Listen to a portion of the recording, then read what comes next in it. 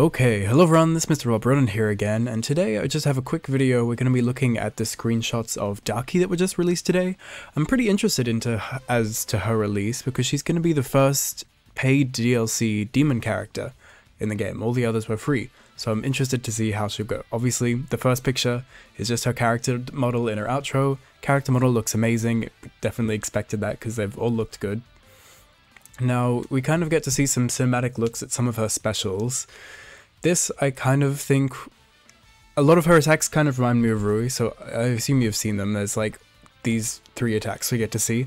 This one, I think, will either be something that just comes out of the floor right in front of her and launches the opponent into the air. Maybe she'll get a free dash up, and that'll be a fun kind of combo starter or extender, and like a good anti-air if the opponent's jumping in front of you. Or maybe it will be kind of like Rui's Tilt Quirk 2 and things, where he just does stuff that just goes directly where the opponent is, or even Yahaba's Tilt Demon special, where it just makes this explosion of arrows or this spindle of webs just appear where the opponent is. Maybe it will be a tracking thing, or maybe it'll just be in front of her. It could be either, but it's pretty obvious that it's going to launch the opponent into the air, so whether she gets to dash cancel it, either for free or with meter, that will be really useful if she can cancel it. But that's about it for this one. This one is actually more interesting, I think, because it's just ginormous. That's the only real thing that is really intriguing to me about this. Otherwise, it would be kind of similar to Rui's Tilt Demon special, where he, you know, makes the circle of webs appear where the opponent is standing. However, she's not armored like Rui is, thankfully, but it is just ginormous, so I don't think it really matters. Like, there's a lot of things that will affect this, like how long does it take to come out, how minus is it if the opponent blocks it, what happens when the opponent gets hit or blocks it. Do they get pushed? Does she like crumple to the ground? Does she get to get a combo from it? Like, is she plus it all?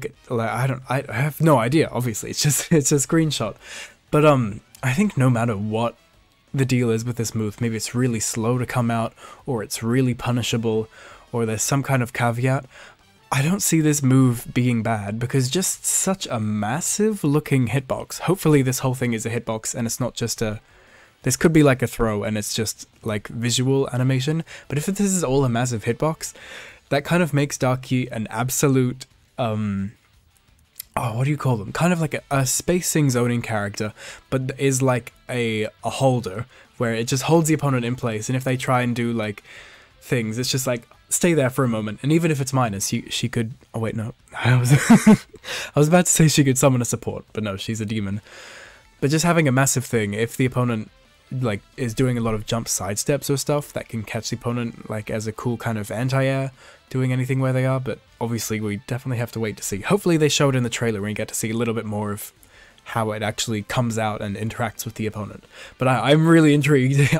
I love huge buttons, obviously.